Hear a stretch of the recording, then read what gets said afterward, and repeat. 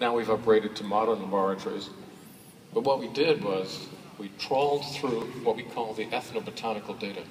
What that means, these are the traditional herbal wisdom of different nations, which is considerable. A lot of modern pharmaceutical technology, even today, derives from old herbal medicine. And a lot of that old stuff, when looked at with new scientific technology and with our new understanding of phytochemistry, the chemistry of plants, looks very, very good indeed. So what we're doing is taking the very best of the old, mixing it with the very best of the new to bring you something that is natural, traditional, safe, and surprisingly effective. Now, let's see how smart all you guys are. Any of you recognize this? If you do, put your hands up. I'm going to call you out, too. Fennel. Did you cheat? Did you know I was going to show this? Did you see my slides beforehand?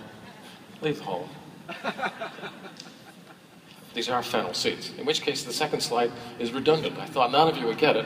I was going to make it a little easier for you. I thought I'd show you a fennel flower. And they all come from this plant. And fennel is a phytochemical treasure house. It contains a lot of different compounds, which, you know, our great-great-great-great-great-grandparents didn't know about. They just knew it worked. Now we know a little bit more about what goes on inside a plant like that, and it contains chemicals like these. They're known as trans-anethanol, estragol, limonene, fenchone. I mean, that's just the first 4. There's about 20 different compounds, all of which have different biological activities. And from our perspective, perhaps the most important part of this story is that these compounds are very good at relaxing smooth muscle, which means when you take this herb, this herbal extract, it opens the airways. You can breathe a little more easily. It relaxes the smooth muscles of the gut. So that feeling of tension, the churning, that tightness, it melts away. And it's really very effective. Nice little paper there, published last year. Highly effective pain relief. They're talking about colicky pain caused by the smooth muscle being too active. This is a very, very effective therapeutic tool. And like all other effective medicines, or herbal medicines, or drugs, they all have side effects, all of them. But what you quickly learn when you're dealing with natural products is very often, not always, but very often, the side effects, unlike the ones we see with pharmaceutical products, are positive.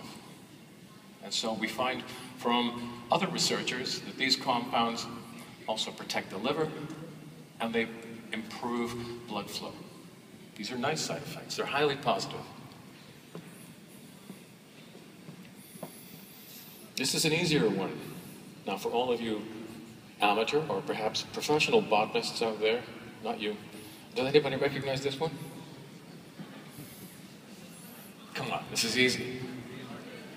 What do you say? Margarita. You mean,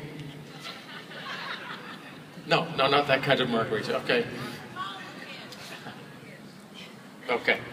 A lot of people think it's a daisy. They're the same family. It's in English what we would call chamomile. And chamomile is one of those old traditional remedies. You find it in the folk wisdom of many European countries. And it's been recognized by one of the best global resources that we have. This is the German monograph systems, which recognizes chamomile as something that is effective in treating anxiety, reducing anxiety and subjective stress. That's the old-fashioned, the green book on the left, and you can see on the right it's been integrated into a mobile app, so you can download all this information for yourselves. Just go onto the site, and it's there for you. Another question for you. Any takers? Anyone know what this is? Anyone?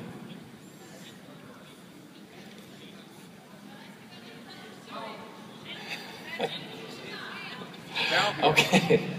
Okay, this is lemon balm. That was lemon balm. That was the easy one. You recognize this one? Okay. What I'm now going to talk about is a little bit of biochemistry. And the point about combining lemon balm with chamomile is what we know. They both act on chemistry in the brain involving the neurotransmitter GABA. And what this diagram shows, and I just wanted to bring it up to show you the complexity, a fraction of the complexity of what goes on inside your brains. There is a kind of opposing balance between two neurotransmitters. One is called GABA, one is called glutamate. And broadly speaking, glutamate is excitatory, it tends to wake you up. GABA tends to calm things down and help you to get to sleep. And without going into too much detail, chamomile works in one way, and lemon balm works in a slightly different way, in a complementary, overlapping mechanism, which between them upregulate the GABA chemistry and downregulate the glutamate chemistry. And they move the pendulum away from being overly anxious and overly aroused towards tranquility and the beginnings of sleep. So here's another nice example where we can see that the wisdom of our ancestors was real. And now we can quantify it. And now we can see exactly how it works. It's all been recognized and printed, very reasonable paper. It's all spelt out, and we can justify and explain exactly how these products work and what they do and what you can expect. Okay, here's a slightly different kind of floral arrangement. Now these look a little bit like flowers, but they're not. This is a different molecule called inositol. And inositol has several names. It used to be considered to be a B vitamin. It's also known as meat sugar because it's found in high concentrations in muscle. But it also plays a very, very important role in the brain. And one of its functions is to do with the transportation of glucose, and in the brain, the formation of another neurotransmitter called serotonin. Serotonin is a neurotransmitter which is all about happiness and contentment. And inositol helps us to increase levels of serotonin in the brain. There is evidence which shows that it can do that. And if that looks a little unfamiliar, here is a close-up of the same molecule. Now you probably recognize it.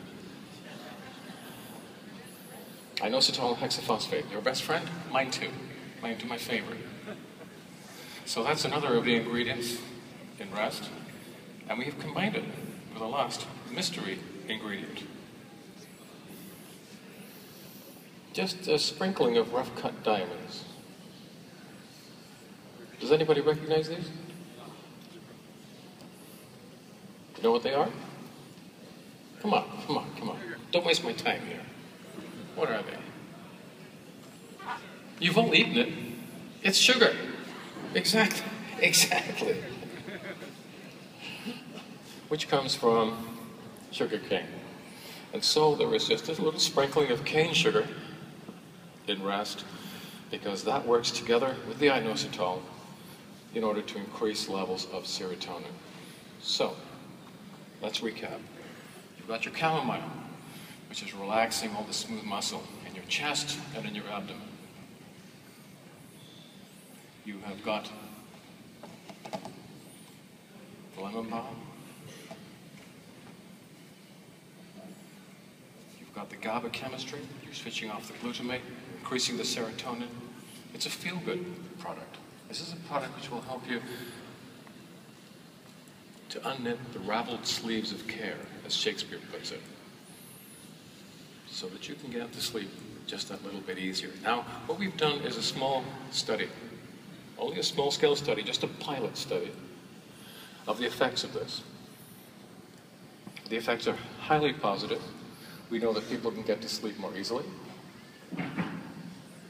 The latency period, as we refer to it, is shortened. They enjoy a better quality of sleep. And the overall length of sleep, all of these parameters are improved. You feel better when you wake up. It's easier to get to sleep. You sleep better. When you wake up, you feel better. As a scientist, I'd be the first to admit to you, it is only a pilot